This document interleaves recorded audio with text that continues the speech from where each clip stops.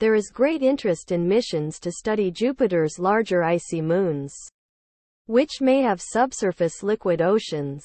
Funding difficulties have delayed progress, causing NASA's JMO, Jupiter Icy Moons Orbiter, to be cancelled in 2005.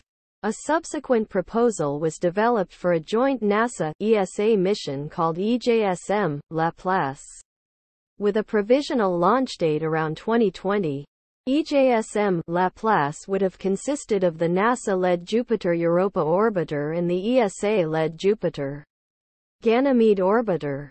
However, the ESA formally ended the partnership in April 2011, citing budget issues at NASA and the consequences on the mission timetable. Instead, ESA planned to go ahead with a European-only mission to compete in its L1 Cosmic Vision selection.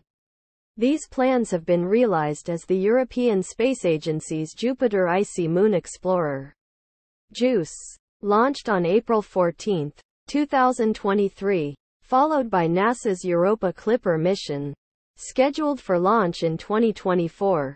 Other proposed missions include the Chinese National Space Administration's Tianwen-4 mission, which aims to launch an orbiter to the Jovian system and possibly Callisto around 2035, and CNSA's Interstellar Express and NASA's Interstellar Probe, which would both use Jupiter's gravity to help them reach the edges of the heliosphere.